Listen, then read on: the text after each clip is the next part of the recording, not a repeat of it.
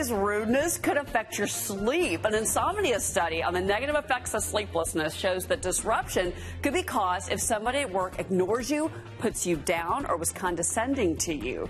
Researchers say it's the company's job to fix incivility at work, but also practicing meditation, getting a hobby, venting about your frustrations could also lead, Dagan, to better sleep. And as Maria said earlier, we don't have that problem on the show because we all work together. Nope. I've never felt more supported in a job than here, but I would assume that many workplaces have a Regina George in their midst, or many Regina Georges. Just remember this, Karma is well, she has a long memory. Yeah, no kidding. No kidding. Like I said, 8 hours a night, Dagan. All right.